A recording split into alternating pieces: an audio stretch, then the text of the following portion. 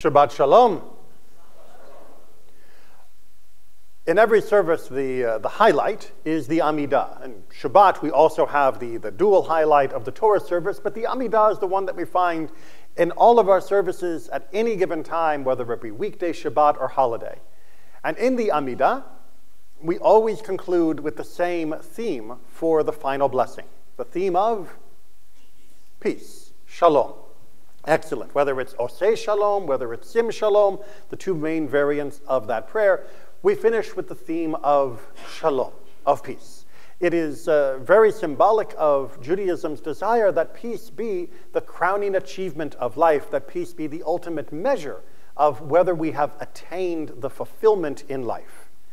Good. So let's talk about what peace actually might look like under the current circumstances. I mean, I know that most of us are focused in the day-to-day minutiae. We get our news reports, or God forbid, your social media reports, because that's hardly counts as information, about the various activities, the number of people who have fallen, the number of people who have been rescued or who have been released, the minutiae of the claims of this side versus that side, the outlandish things that we talked about last week. But that's losing sight of the ultimate goal. The ultimate goal is peace. Very good. You've got it in one. So what actually might be done to achieve shalom, to achieve peace? Well, there's a plan right now that's out that I think we can talk about that might give us a little bit of a framework to see exactly what it might look like and what it might not look like and what some of the obstacles are. Hopefully, in all of the flood of information that you've been receiving about the war, you saw that there was a proposal from Egypt regarding a staged ceasefire that could translate into eventually a peaceful resolution.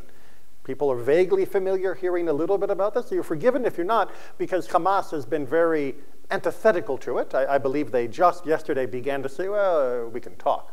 But they have been very much opposed. But let's talk about what Egypt is proposing, see why Hamas might be unwilling to go along with this, see what Israel's stakes are, and we'll work on it from there. So the Egyptian proposal is pretty straightforward. In many ways, it is kind of like, well, duh, from an outside point of view. It is the idea that there would be a ceasefire that would include the release of the remaining hostages. No surprises there. Obviously, Israel is interested in getting the hostages back. Obviously, the Gazans are interested in the war no longer blowing things up. Seems like a pretty straightforward idea. But as you know from our previous conversations, pardon my fuzzy vocal cords, Israel is not interested, at least as far as we can tell, in allowing Gaza to return to situation normal with Hamas in power. As such, Egypt has also put forward that part of this ceasefire would eventually involve a phased removal of Hamas from the Gaza Strip and a substitution of the technical term they're using is technocratic government, meaning a non-militant, non-terrorist government, most likely guided or indeed run by the Palestinian Authority, which is currently in control of the West Bank, and who used to be in charge of Gaza before the civil war between them and Hamas back in 2007. And that would then ensure that there would be no military terrorist organization in charge of Gaza, and then Israel could withdraw all of its forces from Gaza, no longer needing to be there in order to root out the military apparatus of Hamas. All right, did everyone get all those main details? Right? Ceasefire, meaning no more actual violence, release of the hostages. I also forgot to mention the release of additional prisoners by Israel, a phased transition with Hamas leaving the Gaza Strip and a different Palestinian government taking over that would be non-militarized, and the withdrawal of Israeli forces from the Gaza Strip as well. Okay. Questions before we get into any of the details? Because if we don't have the basic details, then it's not going to help us get anywhere. Why would Hamas oppose this? Any ideas? What? Power. Okay, Hamas loses. Right? Hamas loses because Hamas would no longer be in charge of the Gaza Strip. And they have worked really hard to be in charge of the Gaza Strip. They've worked hard to try and get a foothold in the West Bank, and they do have some presence there, but nothing like the formal institutions of power that they have in Gaza. And with power, well, comes a lot of perks. Billions of dollars that have been given to them through various organizations and other governments around the world. And of course, the ability to have the power of life and death of millions of Gazans in their hands. That's a hard thing to give up on. But what's the alternative? Well, on paper, the alternative is Israel will continue to pursue the war until they are dead.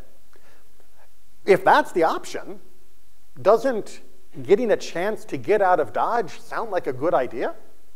If you know that you're going to be murdered, well, it's not really murder, it's being killed because you're literally a terrorist, doesn't someone saying, tell you what I'm going to do, here is a get out of jail free card.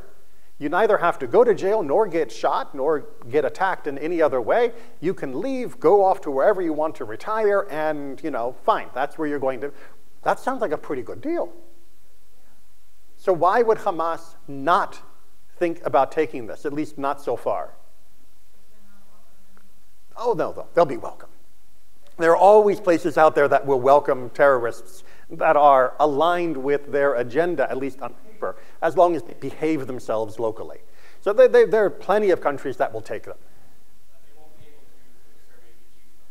They won't be able to exterminate the Jews. But right now, if the war continues in this current way, they won't be able to do that either, right?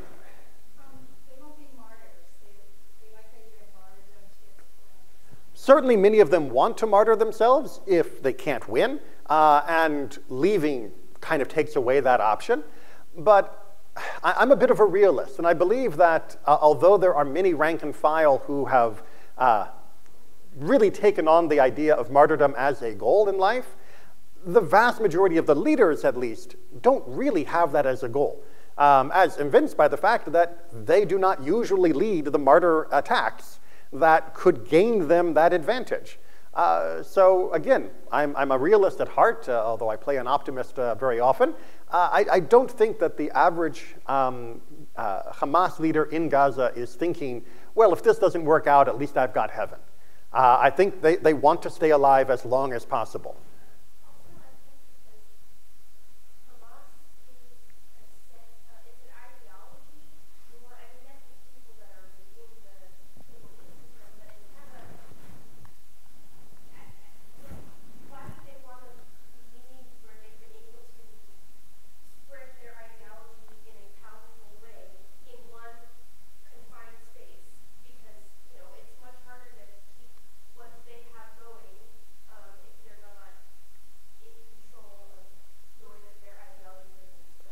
Right, the ideology is more powerful because they have power. They are not going to get a lot of people to subscribe to their newsletter if they are just sitting somewhere in Qatar and making wonderful social media posts about how they should overtake Israel. They get a lot more traction by actually being able to do things, by being in a place with power, with the apparatus, and with the ability to force the people in that area to do what they want. That gives them a lot of credibility to drive their agenda. Leaving kind of takes away all of that. But again, and perhaps I'm not making myself clear, or perhaps we're just not thinking about this cynically enough, those are all great reasons if you don't have Israeli tanks and bombers coming for you.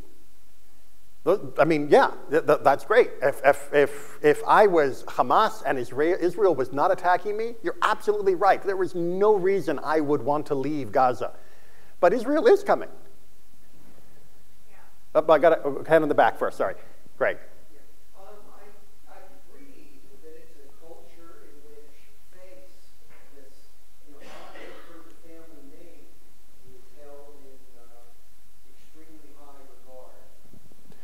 They don't want another humiliation. Absolutely. Again, death is better than humiliation. All right, I'm going to cut to the chase here because we're fishing around on it and we're not quite hitting it, and we do have time, at least the amount I can stand on my feet. They don't think Israel is going to follow through. Right? Israel, in their mind, again, in their mind, Israel is not going to root them out. Yes, Israel is attacking now. And yes, Israel has blown up a lot of their infrastructure. But come on, Israel's actually going to go door to door and like check everybody's, Hamas, decoder ring to find out whether or not they're a member of Hamas, and then they're actually going to get rid of them? Israel doesn't have the stomach for that. Israel has threatened before. Israel has attacked before. Israel has even invaded before during the last 15, 20 years.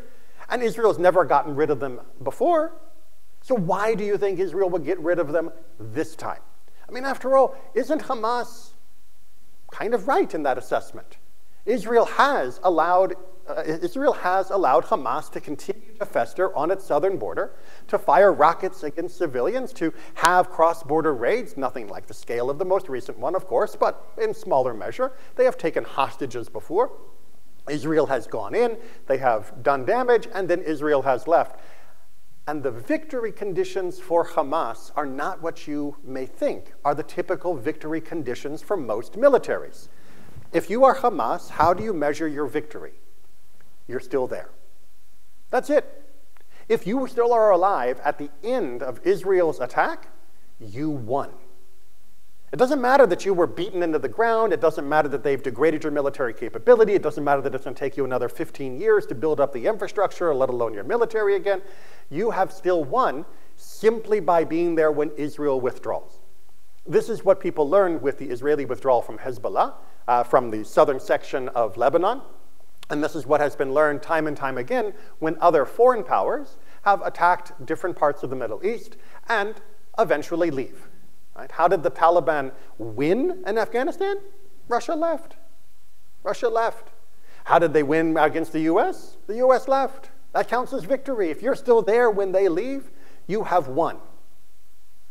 And that's all Hamas needs. They did something terrible to Israel. Israel got really angry and attacked them. They left. We're still here. We've won. And that is what Hamas is betting on. It is betting on the idea that Israel is eventually going to go home. That Israel is going to not want to continue to pursue the fight to the finish, because Israel has never pursued the fight to the finish in any of its previous wars.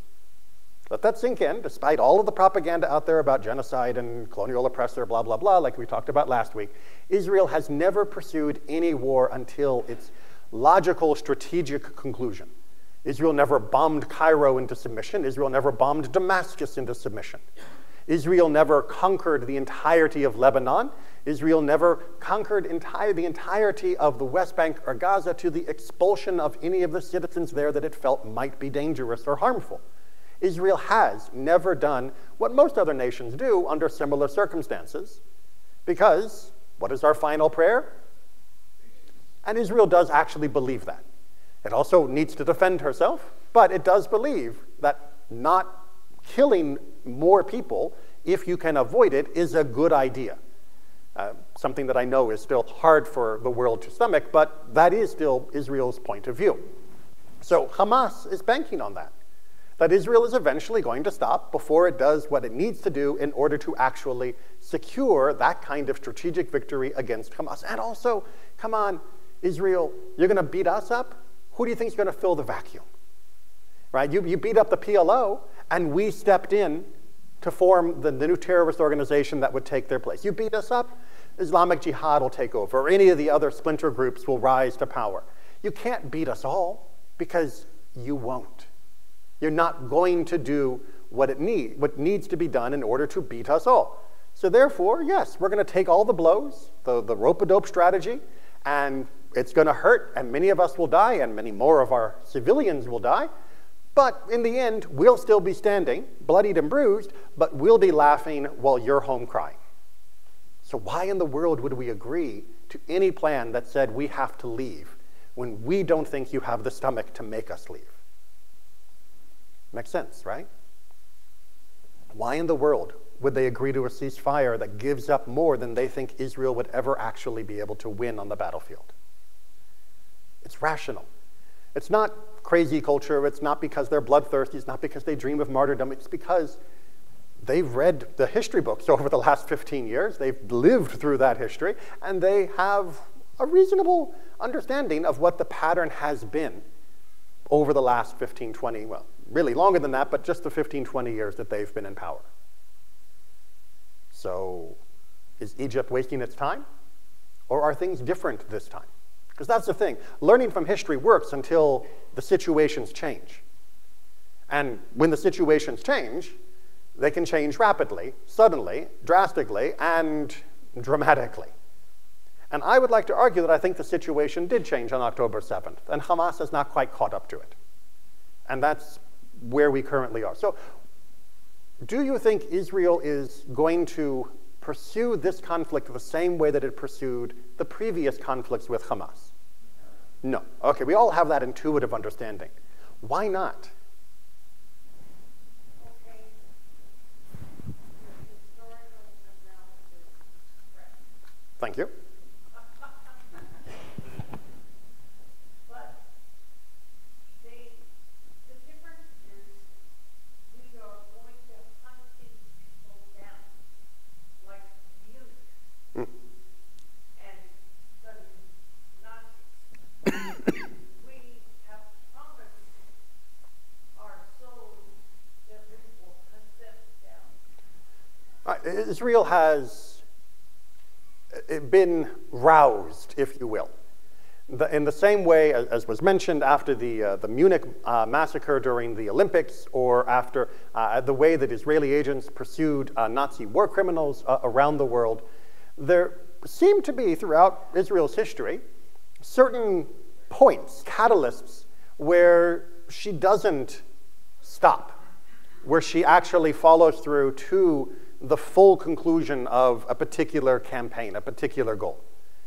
And there is a growing sense within Israel and within those that follow her history that October 7th seems to have become one of those moments when Israel is not going to do enough damage to make a statement and then leave, but will pursue until their goals have been achieved. And the goals, remember, are the removal of all the hostages so that they can be brought home, and the removal of Hamas so that they will no longer be able to do these sorts of things again. And that second one has been the one that Hamas is betting Israel won't follow through on, and yet it's beginning to look like Israel really means it this time. I saw a hand in the back, yes.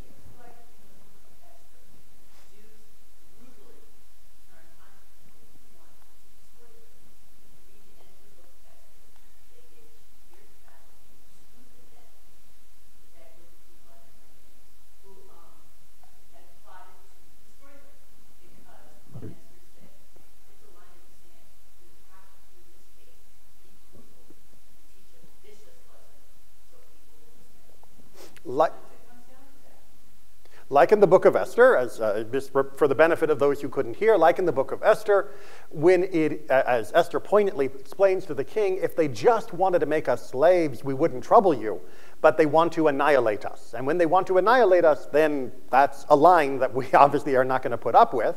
Give us permission to fight back. And they were given permission, and they fought back incredibly viciously in order to destroy the capacity of Haman's allies. They were not a particular group, they were Haman's allies that were plotting to destroy them. And Israel seems to be in that same position again right now. Now, that's not just because it's been roused, because of its passion, because of its culture. It's also because of real politics, of real strategic analysis. If Israel does not pursue this conflict to its full conclusion, it knows that it will be inviting additional attacks of the same kind by Hamas or by other actors. Hezbollah is waiting in the north to see what comes of all of this. They're keeping their hand in, toying with the idea of doing similar types of invasion when it's their turn. But they're waiting to see what happens in Gaza because they do not want to get into a war where they are utterly destroyed. And if Israel shows that they are willing to carry out an utter destruction of Hamas, then Hezbollah is absolutely going to back off. Because they don't want to get destroyed. Right? They don't want to be martyred despite the rhetoric. They don't want to go down fighting against the Zionist threat. They want to keep living. And they will see what happens in Gaza as an indicator, one way or the other, of whether or not they should continue their attacks. And so will the Houthis, so will the groups in Syria, so will any of the other people standing in the wings ready to try and make their name by fighting against the Jews. And Israel has to calculate that because, yes, it's one thing to not go after an enemy that killed a few people, that took a few people. But when you have a full incursion into your country that kills more than 1,000 people in brutal and graphic way, then you either go after the people who did that and stop them from ever doing it again, or you open the door for more people to do it. And Israel understands this, and so does her population, and so do her current political leaders, who, mind you, were willing to allow Hamas to continue to occupy Gaza for so long, partly because it did serve Israel's strategic interests. By having Gaza and the Palestinian Authority in West Bank be under different authorities, it made it much easier for Israel to deal with the Palestinian question, or not deal with the Palestinian question. And so Israel was not keen to necessarily throw out Hamas immediately, as long as it served that useful and utilitarian function. I'll pick one word at a time. But now Israel does not have that luxury. Israel, the populace, as well as its politicians, recognize that no political government is going to continue to exist in Israel that allows Hamas to continue to exist in Gaza. It is a us or them as far as the political leaders go in both countries. No one can be prime minister of Israel who says, well, let's just let Hamas stay, it's easier. That's the end of your career, and you will be replaced by someone who has the agenda to continue to pursue it.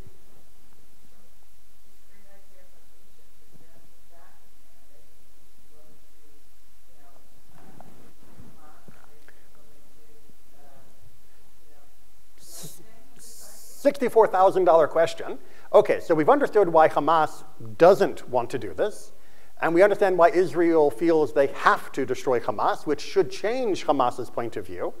But Hamas is still banking that even if Israel really, really, really wants to destroy it, that the rest of the world is going to say no.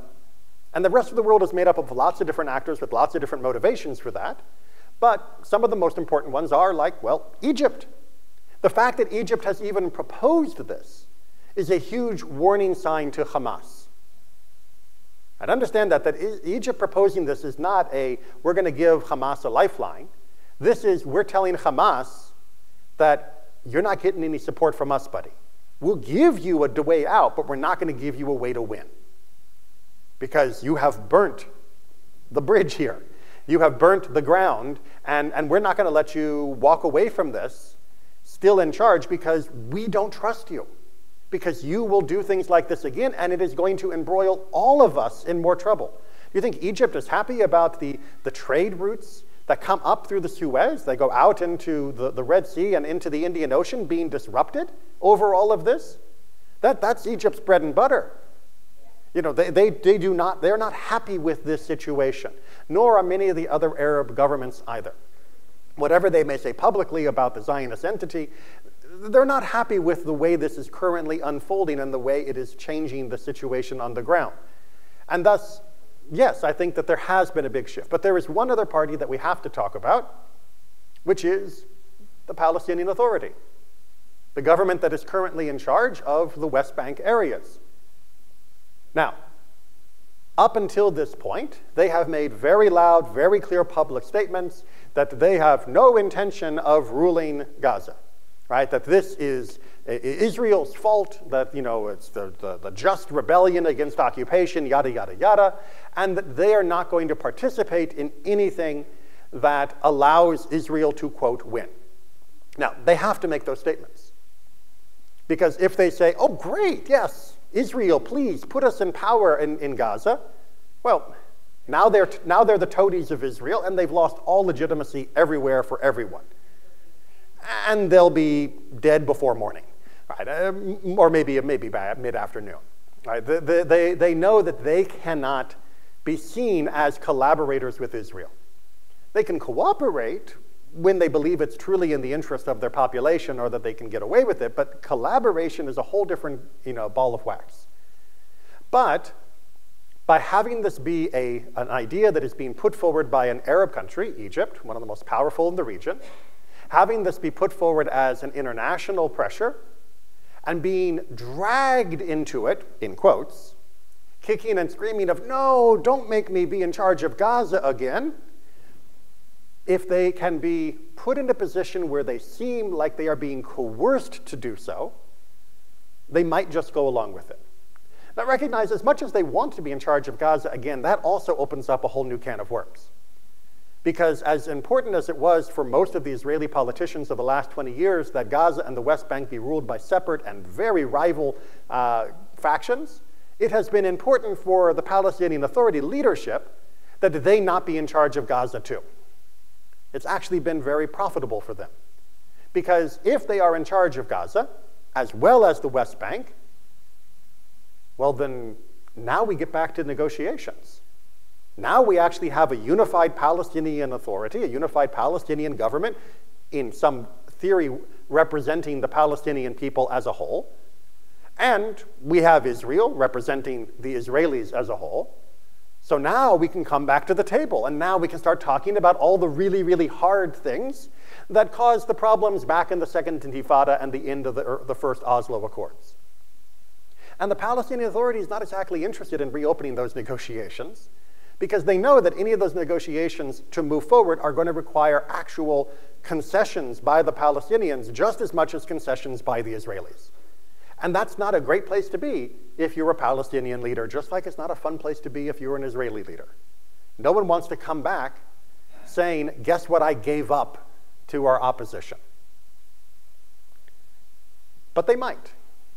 If they recognize that the way the winds are changing, the way the attitude of the people within the Gulf Coast states, Bahrain, United Arab Emirates, and as well as Saudi Arabia is shifting, as well as attitudes within Europe of not being willing to put up with more of this because of problems at home, as well as the major energy crisis that's already happening thanks to the Ukraine war, which is a whole other layer to all of this, they might just recognize that now may be the only time they may get a deal that's at all favorable. Maybe they do need to be in that position again. And if Hamas can recognize that all of their friends are no longer answering their calls, that no one is willing to work with them anymore, no one's willing to back them, then that victory condition of, hey, we're still here, bloodied and hurt, but we're still here, so we won, that begins to go away as an option. Because if the rest of the world is really willing to make lots of noise, but do nothing to actually stop Israel from pursuing this war to its logical conclusion, then Hamas is going to be destroyed. And if Hamas believes that, then Hamas will look for an alternative. But we're speculating, because people can make mistakes in these calculations. Hamas could err on the side of history and say Israel has never pursued anything like this before. Eichmann, whatever, that's one person. They're not going to invade. They don't want Gaza again. They gave Gaza up for nothing because there was too much trouble for them. Why in the world would they want to do this again? And there are too many of us, it's too hard, they're not going to be willing to pay the price in soldiers and money, their economy will tank. They may make that calculation. Now, personally, I think that's a mistake, because I think that Israel is committed to this time till the end. But Hamas could make that error. Or Hamas could think that Egypt won't really leave them out to dry. Saudi Arabia and the others aren't really going to just let them hang for all of this.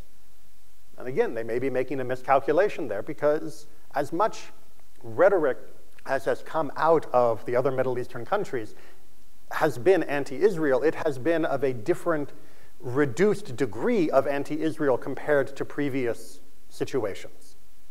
That is to say, if you go back just 10, 15 years ago, and you look at the rhetoric over Israel retaliations against rocket fire from Gaza, it was much hotter and angrier from many of these other countries than their rhetoric about Israel's actual full ground invasion of Gaza.